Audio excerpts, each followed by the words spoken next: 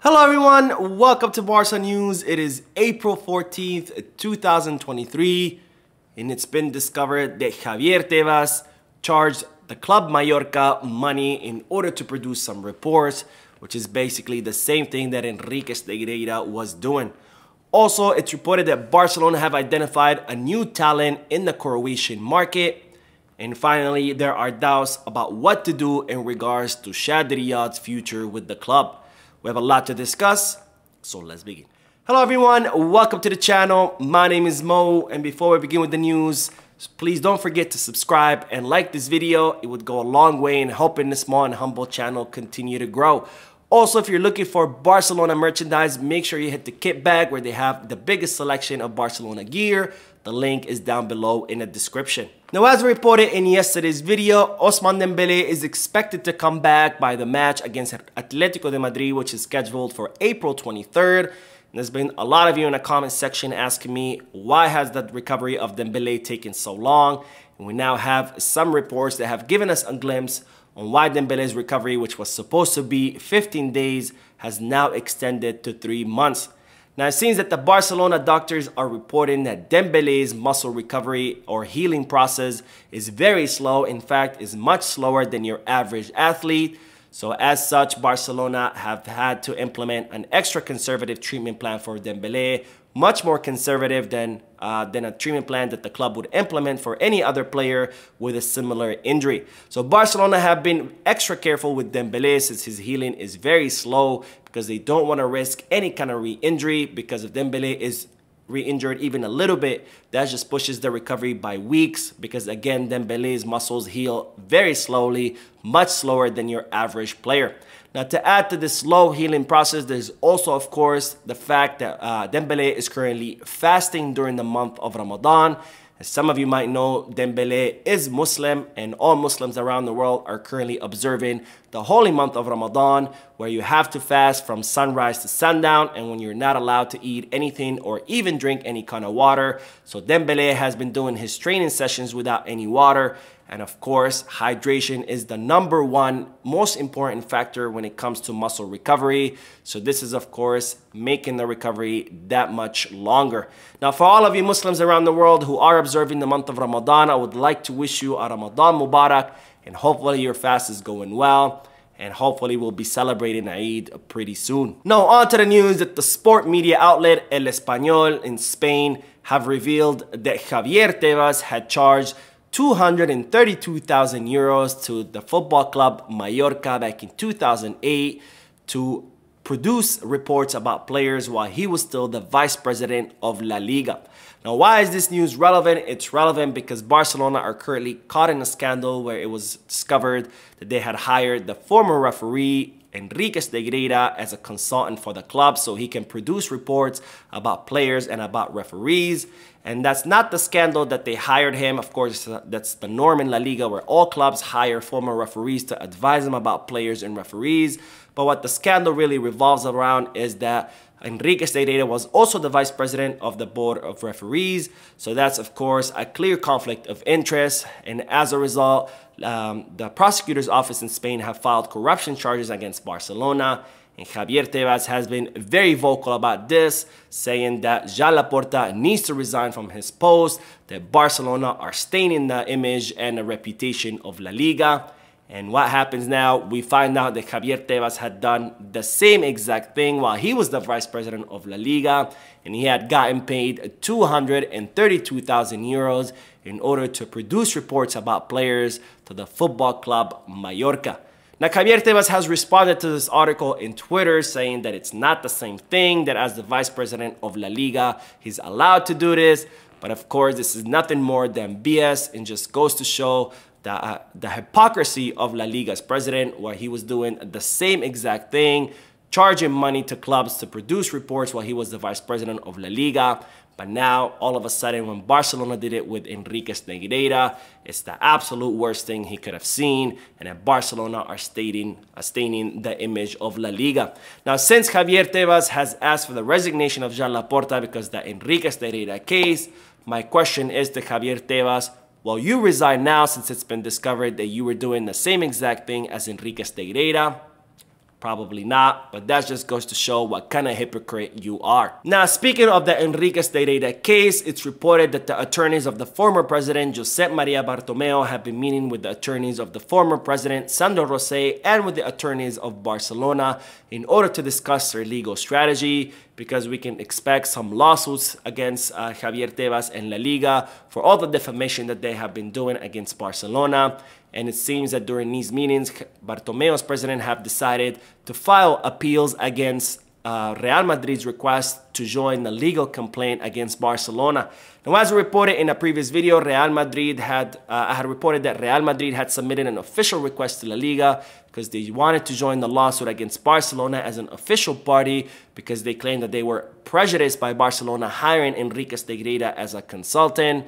So Bartomeu's president has filed an appeal against this request, because the attorney is arguing that Real Madrid were not prejudiced at all by Barcelona hiring Enriquez Negreira. And of course, Real Madrid's reasoning is absolute BS, because as I've said many times before, there's absolutely no evidence that Barcelona tried to bribe any referees, that tried to buy any kind of influence, or there were any kind of favoritism in favor of Barcelona as a result of hiring Enriquez Negreira. This is simply, I can't understand why Real Madrid decided to present this request, especially since Real Madrid are the club who have won 2 La Liga titles and 3 Champions League in these past 10 years, thanks to bad refereeing calls in their favor. Now, I mentioned in yesterday's video that Barcelona were tracking a young prodigy in Brazil named Kawa Elias, who's a 17-year-old center forward. And today we have reports that Barcelona are also tracking another young prodigy, this one in Croatia, whose name is Luka Vaskovic. Now, Vaskovic is a 16-year-old center back who currently plays for his hometown team, Hajduk Split, and he recently made his debut with the first team of his local club, and he's actually played the entire 90 minutes on 5 different occasions. Now, Luka Vaskovic is described as a player who has very good vision and very good ball control, and as such, he can play in a pivot position. So Barcelona will be tracking this young player over the remainder in the season to see whether he was someone that can fit in a Barcelona style of play. Now, speaking of the midfield, yesterday there were reports stating that İlkay Gündoğan had officially signed his agreement with Barcelona, but of course today his agent denied those reports because the negotiations are still ongoing between Barcelona and the German-Turkish player. Now, some media outlets were saying that Gündoğan's agent was seen in Barcelona, but Gerard Romero, the Catalan reporter out of Barcelona, was able to catch better pictures of the person who was supposed to be İlkay Gündoğan's agent, and it was discovered that it wasn't the agent, it was in fact a director from the Italian club Inter Milan.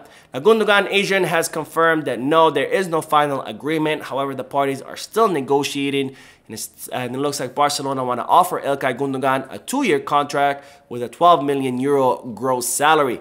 Now, the reason why both parties have not reached a final agreement is because it seems that İlkay Gündoğan still has doubts about Barcelona being able to lower their wage bill in order to be able to sign him. And as I reported previously, Barcelona were trying to negotiate a clause in İlkay Gündoğan's contract that stated that if Barcelona cannot register the player due to the financial fair play rule restrictions, that Gündoğan would have to go on loan to another team that can match his salary. Now, of course, İlkay Gündoğan has rejected this clause because he wants to come to Barcelona to play with the team and not to come to Barcelona to end up being loaned out to a different club. Now, one player who has sealed his agreement with Barcelona is, of course, Athletic Club de Bilbao's center back, Íñigo Martínez, and it's reported that the agreement has been signed by the player, so Íñigo Martínez will be coming to Barcelona in the summer. Now, Íñigo Martínez's contract with Athletic Club de Bilbao will expire at the end of the season, so he will be arriving as a free agent, and he will be arriving upon Xabi's request, because Xabi has been requested from the club for the longest time a left-footed center back, and it looks like Xabi is determined on having a left-footed center back, so much so that he decided to convert Marcos Alonso into a center back because he is insistent on having a left-footed center back, and it looks like Íñigo Martínez will be fulfilling this role that Xabi has been asking for the longest time. Now, I personally am not too convinced about the decision to sign Íñigo Martínez, given that he is 32 years old, and also he has had a long history of injuries. But of course, I do trust Xabi and his coaching staff, so we're gonna have to see what the player has to offer for Barcelona come next season. I want to the news that Barcelona have a decision to make in regards to the future of the Barca Athletic center back, Chadi Riad. Now, Chadi Riad is a 19-year-old center back who came up through La Masia and who's currently playing for the Barca Athletic team. And he is one of the most promising center backs to come out of La Masia in recent years. And his contract with the club expires in the summer of 2024. Now, Barcelona are currently contemplating two different decisions in regards to the player. The first one is to extend his contract and then send him out on loan come next season so he can get more playing time in the first division. Or the second one would be to offload Chadi Riad because he does have a pretty good market value and they can make some very good income off him in order to help reduce that wage bill that Barcelona need to reduce by 200 million euros come this summer. Now, it seems that the final decision will rest in Chadi Riad's hands, who will have to decide on whether to extend his contract with the club and try his luck on earning his spot on the first team despite there being 5 center backs, or try his luck in a different club and ask that Barcelona offload him come this summer. Now, I personally would love to see Chadi Riad continue with Barcelona because he's a very talented center back. In fact, he reminds me a lot of Ronald Araujo, except he has a better ball control. And also, good center backs are very rare to come out of La Masia. We all know that La Masia produces quality midfielders and attackers, but it's very rare that we see a center back to come out of La Masia. So I would really hope to see Chadi Riad continue with Barcelona. Now, speaking of defenders, I do have an update for you, and this is regarding Julian Araujo, who signed with Barcelona from the MLS over the winter transfer market. But unfortunately, Barcelona were unable to register him on time. So as such, he's currently training with the Barca Athletic team, but he will be unable to play any single match during this season. Now, the update is that the Barcelona coaches are very happy with the player. They say that he's adapting very well to the city, to the team, and to his teammates. And they also say that he's the kind of player that works and trains hard and keeps his head down and doesn't cause anyone problems. So the coaching staff are very happy with his progression, and they're also happy with his attitude. Now, this, of course, doesn't mean that Julian Araujo will for sure become the Barcelona starter in the right back position, but it is looking good that he's doing really well with his adaptation. And maybe the fact that Barcelona were unable to register him might be a blessing in disguise, because after all, the player will have the entire second half of the season plus the summer to adapt, to continue adapting to the city, to the team, to his teammates, to continue learning the Barcelona style of play. And that way, once he does debut, whether it would be with the Barca Athletic or with the Barcelona first squad, he'll be more acclimatized and more used to the style of play, rather than having to worry about getting used to the style of play and also starting at the same time and making mistakes, which could end up ending his career. So that is it for today. I hope you enjoyed the video. If you did, please give me a like. Also, I would like to invite all of you to please leave a comment down below, giving me all your thoughts and opinions about all the news that I share with you. And finally, I would like to invite all of you to please subscribe to the channel so you can stay current on all the latest news in regards to our beloved club, FC Barcelona. Thank you for watching. I will see you in the next video. And as always, be Barça.